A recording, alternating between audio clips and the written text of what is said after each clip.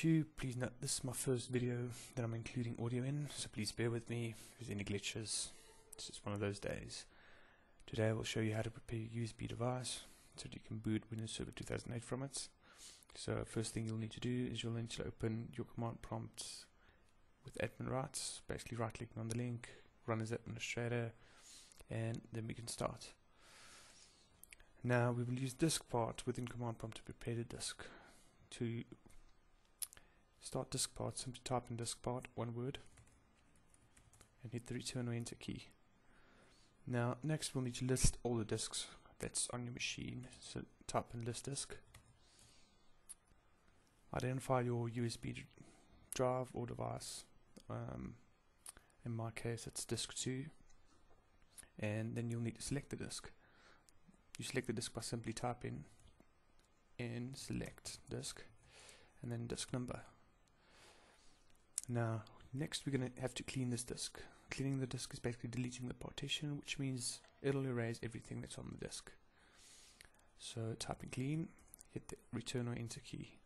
Now we'll basically have to create a new partition since we just deleted it with the clean command. To do this we type in create partition, and we want it to be a primary. Hit the return or enter key, and now we'll need to select the partition.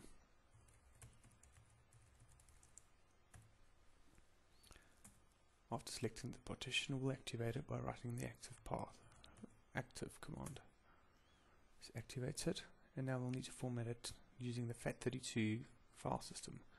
To do this, simply type in formats space fs for file system equals the FAT32.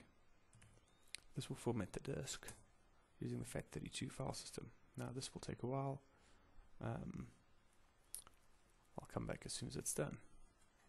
Okay, YouTube, so we'll be back. The USB drive has been formatted using FAT32 file system. Now what we'll need to do is basically copy the OS files from the DVD to your USB drive. In my case, my DVD drive is E drive and my USB drive is G. So we'll use Xcopy to copy all the files. So start off by typing in Xcopy E drive.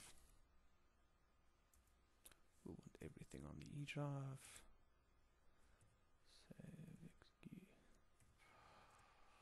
And we want everything to be transferred to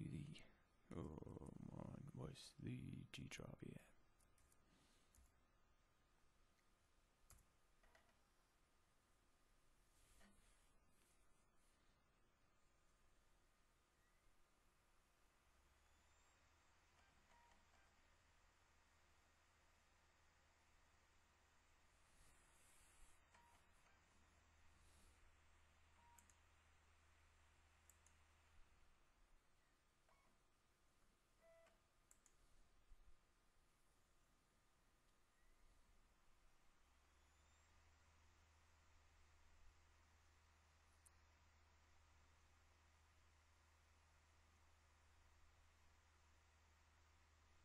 This will also take a while.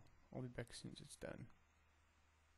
As you can see, all the files have been copied, approximately 993 files. Now simply stick the USB drive into your machine and start the boot from the USB drive. Let me know if this was helpful. If you like it, give us a thumbs up and subscribe if you want to see any future videos from us. Thanks. Cheers. Bye.